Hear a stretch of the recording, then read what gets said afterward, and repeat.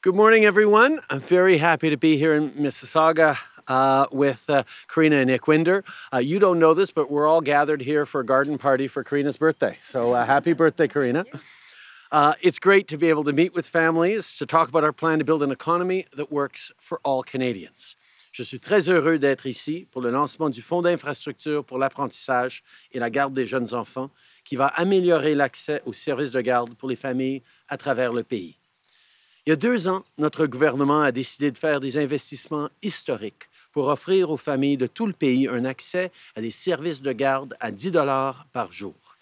6 provinces and territories have already reached the $10 a day target, and fees everywhere else have come down by an average of at least 50%. This means families are now saving hundreds, if not thousands, of dollars a month.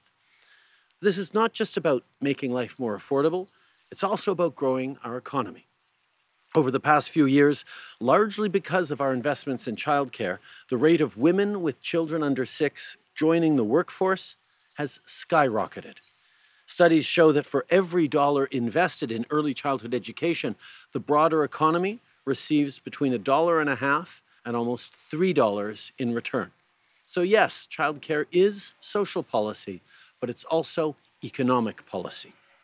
And today, we're here to announce that we'll continue investing in our economy, in families, and in educators. On est en train de mettre en place le premier système de garde d'enfants à l'échelle du Canada, et on sait que l'infrastructure est un élément essentiel. We need more childcare spaces so more families can benefit from affordable, high-quality childcare. So today, we're launching the Early Learning and Childcare Infrastructure Fund. This is a $625 million investment over 4 years that will help early learning and childcare providers renovate, retrofit, and build new not-for-profit and public childcare facilities.